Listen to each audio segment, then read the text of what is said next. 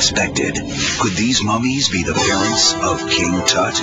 Nefertiti and the Lost Dynasty premieres Monday at 9 on Channel 162, the National Geographic Channel.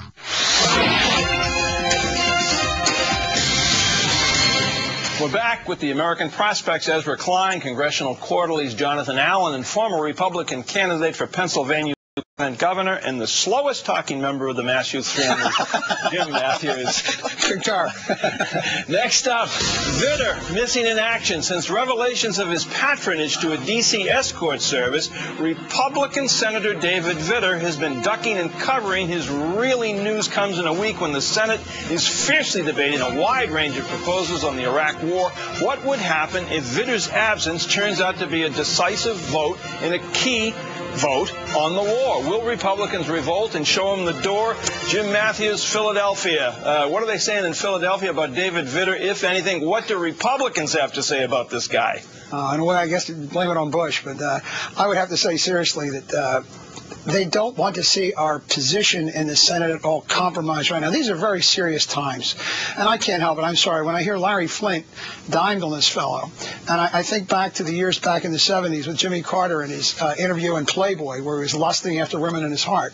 Now, granted, Jimmy Carter didn't leave his phone number with God when he was lusting in his heart, but I mean, this is to me, it's a shame. It's an incident that I'm sure everybody wishes did not happen, but it was 3 years before the gentleman took his seat in the Senate, and I think we have some very serious business that you've been talking about for the last 50 minutes that demands full attention and full vote.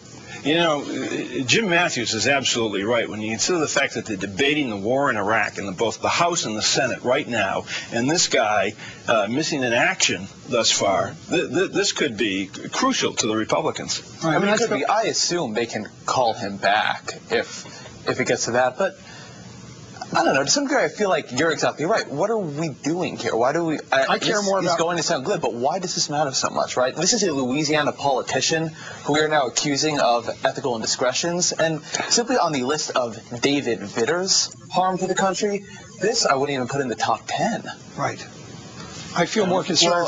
Well, the one thing in terms of the policy that's being discussed right now, it takes 60 votes to do anything in the Senate. Him being a member of the minority party actually lessens his impact a little bit, because him being absent is the same as him voting no for all practical purposes at this point. Jim, but talk about the obscenity of this. And I mean, as we just mentioned, I mean, the idea that the war in Iraq is going on, where funerals are being held across this country on nearly a daily basis, and we're talking about David Vitter and some hooker? I'll tell you right now, I will lead the charge nationally against Vitter if Bill Clinton comes out, and he's my Yoda on this, all right, on this moral question. If Bill Clinton comes out and says he's got to go from the Senate, he can't do his job after that transgression, I'll lead the charge. So let's get serious.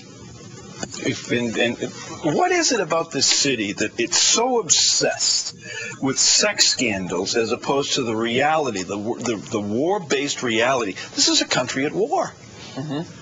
It's a lot more than this country. Well, it's out there. I mean, it's out there to be reported and discussed. And of course, it's not just the city. I mean, I think the country is interested when something like this happens. Maybe not for a week or a month at a time, but certainly immediately. This is an interesting sex scandal because it involves a hooker. The reason politicians might see hookers is because they're discreet, generally speaking, and you don't pay them to come home with you if you're a politician and you're rich. You pay them to leave in the morning. Of course, you could also make the claim that there's a form of prostitution going on in the city each and every day with lobbyists. This is what I think is more interesting about it, that this is the type of prostitution we're looking at when he pays a hooker and not when the oil company pays David Vitter. Yeah. It's a little bit absurd. What's amazing these are the types of transactions we don't allow. What's amazing is the cost of these things. $300 an hour for a hooker, but it costs $1,000 an hour to get into a PAC fundraiser for Vitter.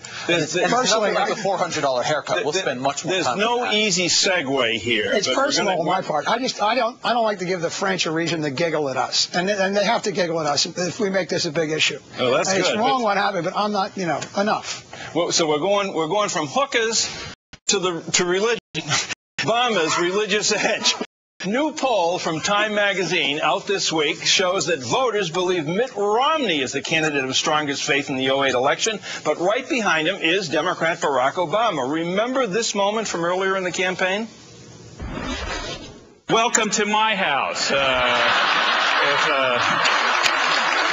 I could put it that way. There is one thing I got to say, Sam, though. This is my house, too. This is God's house. So I just wanted to I just wanted to be clear. And after Obama, John Edwards comes in third, John McCain fourth, then Bill Clinton.